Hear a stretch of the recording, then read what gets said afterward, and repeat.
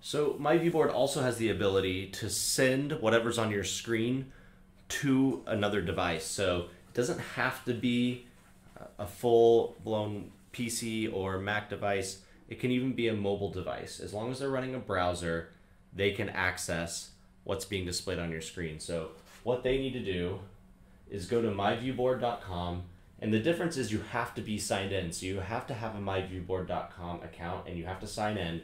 And at the very top, you'll see this icon here in the middle, which is an image of a screen being pushed sort of to another device. And when I touch that, it opens a window that says cast a viewboard to my screen. And so all I need to do is type in the viewboard name. So if I go back to my program and I touch the share icon up here, you can see that the board name is VS Trainer. You can also look in the top left and you can see that VS Trainer is displayed there. So that is the board name.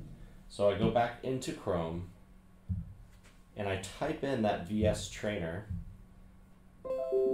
click submit, and then in my viewboard, if I go to that share window, you can see that I'm getting requests to view my board. So I have to enable it. It's not automatic, but when I touch a name, they turn green. And then if we switch here quickly, you can see that it's being received. Now it's going to mirror because we're displaying picture in picture, but it's going to display every device. And if I want to turn that off, I just touch there. So remember, casting has to be on. So this icon is green right now.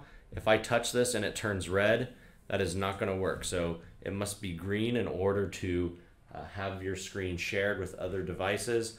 Also, it's important to check the settings, the little cogwheel on the top, and then touch the eye and make sure that it says remote control available. If remote control is unavailable, this feature will not work, which means it could potentially be a network issue or ports aren't set up correctly on your network.